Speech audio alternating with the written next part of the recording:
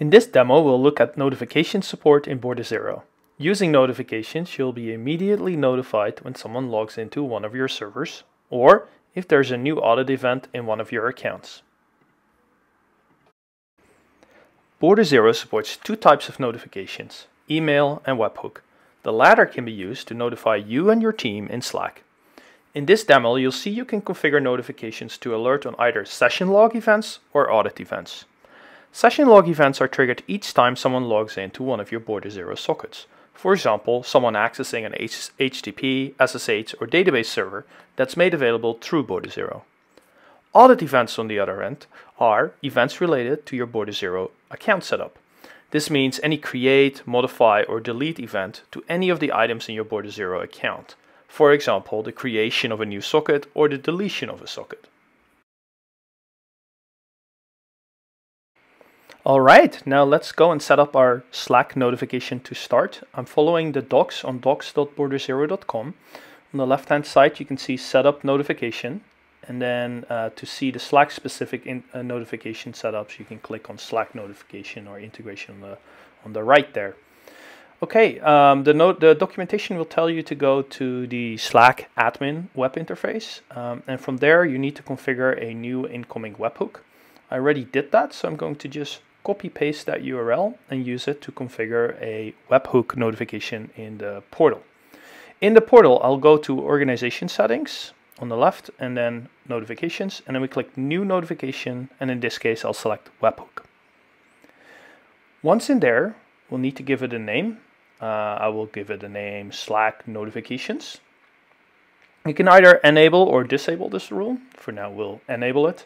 I'll copy paste in the URL that I got from Slack, the webhook URL, and then you need to select what type of events you want to be notified on. Here I'll select all the session logs. Alright, now that we have our first notification set up, it's time to test it. On the left side you see my Slack window. I have a channel there called Infra Notification, and this is where the new webhook notifications will end up. And on the right I have a shell terminal, and we're going to SSH to a server that I made available through Border0.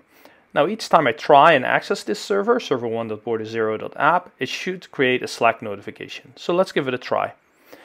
So let's log in here. As you can see on the left, the notification came in, and on the right hand side you can see that I'm logged into the server. In Slack you can see all the details, such as the server name I logged into. You can see who I authenticated as, so in this case Andre@border0.com, as well as my IP and country, as well as the full policy evaluation results, showing you why I was allowed in.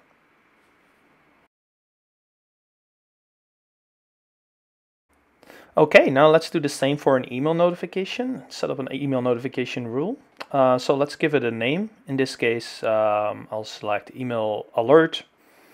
I'll use my personal email, atunk@gmail.com, as the recipient.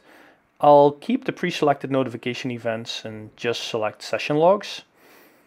So we create that. So now that's done, we have a new email notification rule. Time to test it. I'll test it by logging into the same SSH server again, server1.border0.app. You can see I'm in, so that worked. Now let's see if I have an email. Yeah, I can see the new email just came in, letting me know that there was a new login to server1.border0.app. You can see it was by Andre@border0.com, and I can see all the other various details. So now as an administrator, I immediately know what happened. Thanks for watching the demo on notifications in Border0. As you can see, it's super easy to set this up. I want to remind everyone to visit portal.border0.com/register to sign up for free and start accessing your SSH, database, or web services using just your SSO credentials. It's super easy to get started, and I'm sure you won't be disappointed.